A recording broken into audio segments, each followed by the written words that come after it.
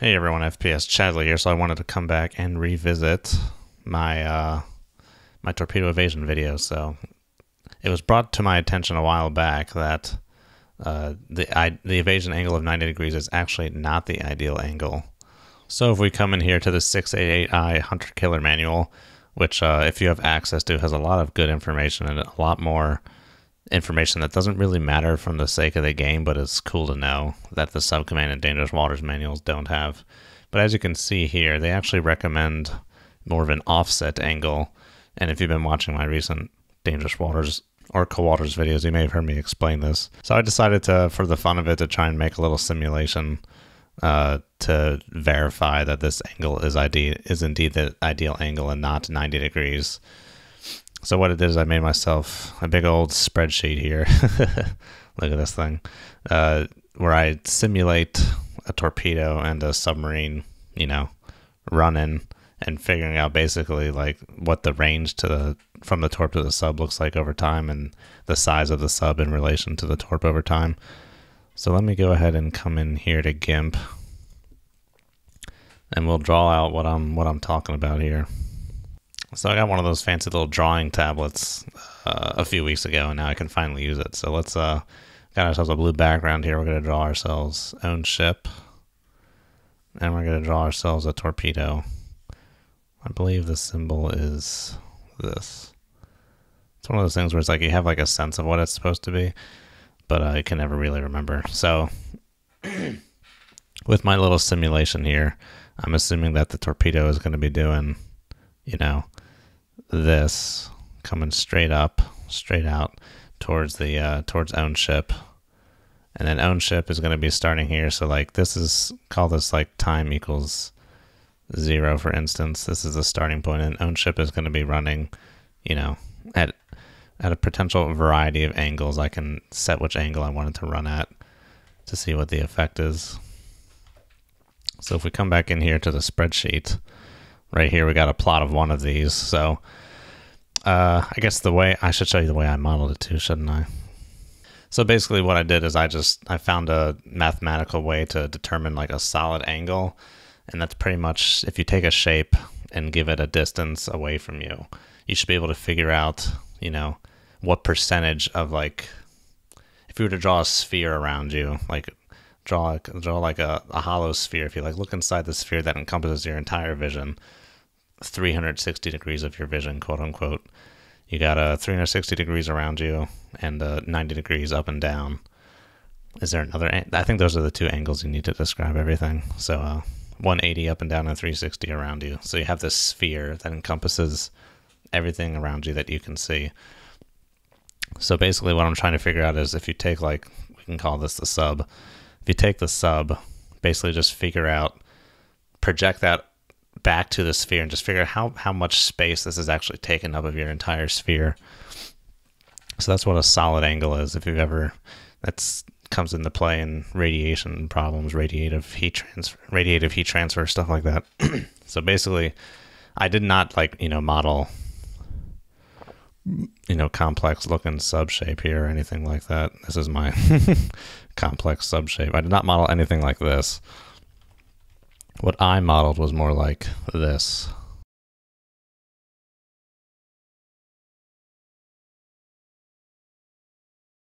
So what I basically did is I took, the length of a boat and its beam, and I basically just made a solid cylinder to determine a rough approximation of the surface area of a sub. Now subs aren't this big, but if you kind of consider that all subs have, they all have a tapered bow, or they all have like a rounded bow, and the tail of their subs all generally come to a point, and that they all have like sails of varying sizes, that you can kind of I'm just going ahead and approximating it as a cylinder here. For our purposes, it's good enough. We just want a chunk of object that's approximately as big as a submarine. So if we come back here to this, on this plot here, this is basically what I'm showing. So this blue line is taking our t equals 0 time here, torpedo running straight this way, sub is here. We assume the sub is already at flank speed, and then the sub starts running off in some direction. Oh, that's black. That's fine though. You get the gist. The sub starts running off in some direction, and this blue line here signifies the range of the torpedo to the submarine. So we're obviously going to get to a closest point, and then once it gets past that, it's going to start getting further away. For this simulation, I'm doing a LA at flank 32 knots, starting distance of 8,000 yards or 4 nautical miles. Here's the dimensions of the submarine, and then the side area and back area. And then here's the speed of the torpedo, just any torpedo, 55 knots. So for the purposes of this simulation, that's kind of primitive. So we're not assuming the snake can torp. Did I just say that? We're not assuming the torp can snake. And then no further evasive action from the LA. You can make this more complex if you wanted to, but I don't think it's necessary. What I did ended up giving me results that I wanted to see. So that means it's right, doesn't it? So here we have the solid angle, and basically bigger is worse. So this is the torp starting out here, you get your solid angle around this. As it gets closer, it gets to its maximum. And then down here we get a very, very sharp peak reduction in the solid angle. That's when the torp is exactly behind. And something that was interesting for me to note is that this point always happened when the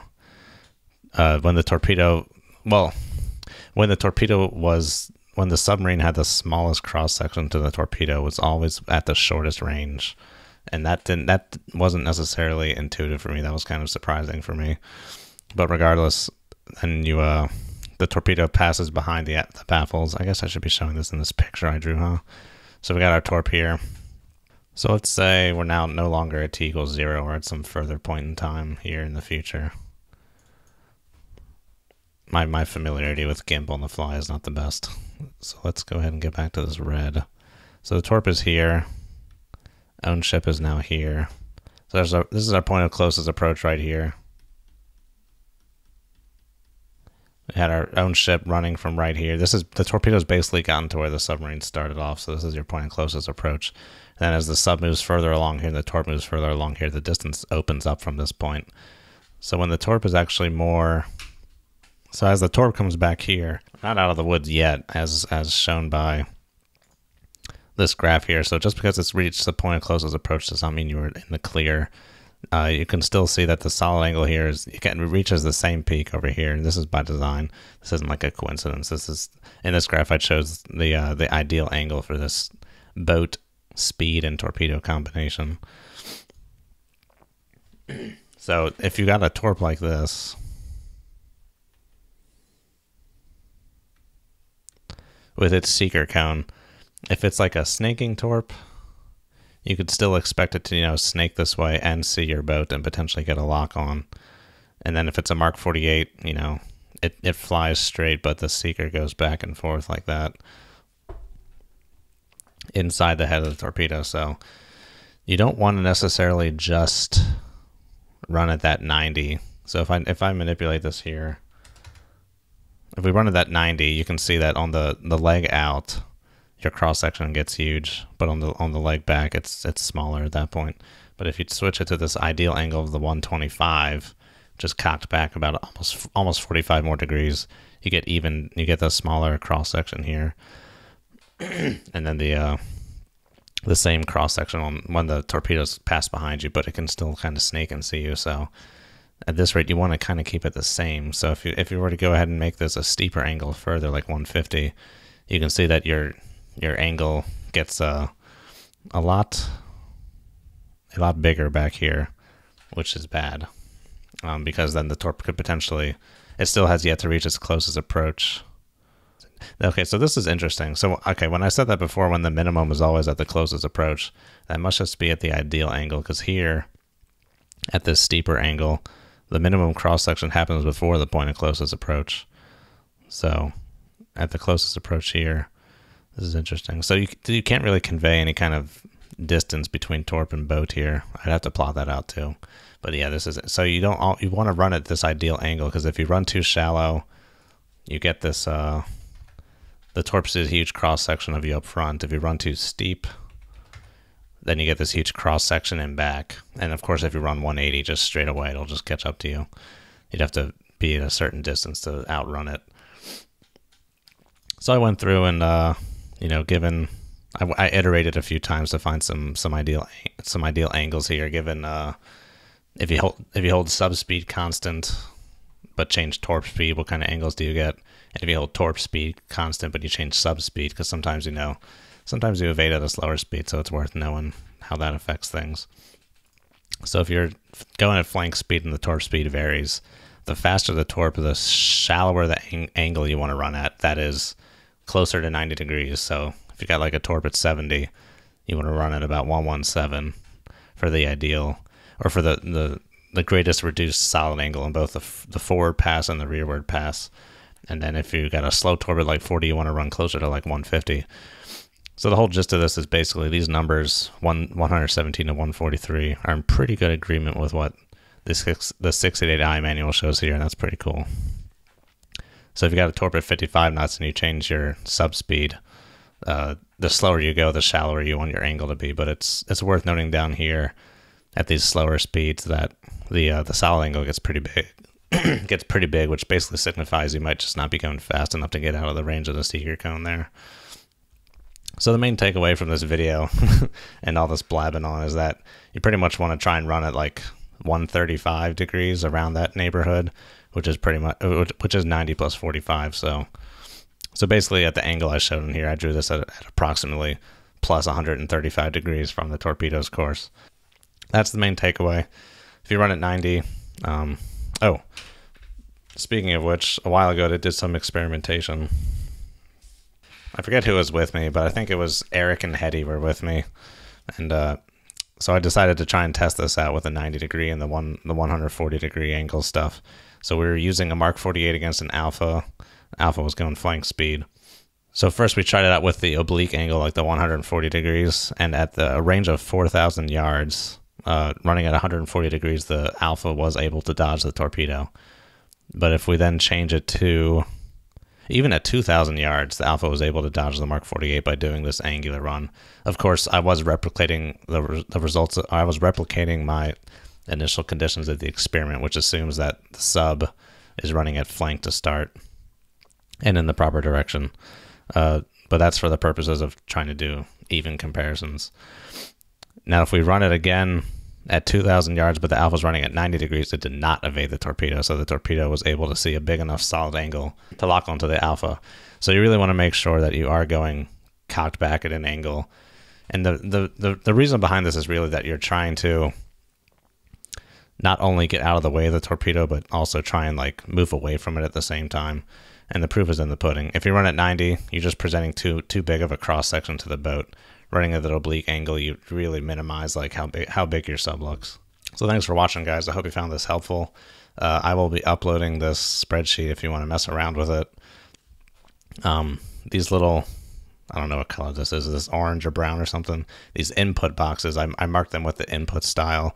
So these are the numbers you can change. I guess this should be better labeled. This is the starting range, torpedo speed, submarine speed, angle of evasion. For some reason, I have it set up to use negative angles, so make sure your angle is negative. And then this is the submarine dimensions here. So you can go ahead and mess around with this. Let's go ahead for the hell of it and mess around with the Alpha. Let's do 43 knots. Assume it's going against a Spearfish 70 knot torpedo. Then we got a length of 267 feet and 31 beam. So at this here, we're probably going to want close to like 115 or something. No, that's too much. 117. Not too much further. 125.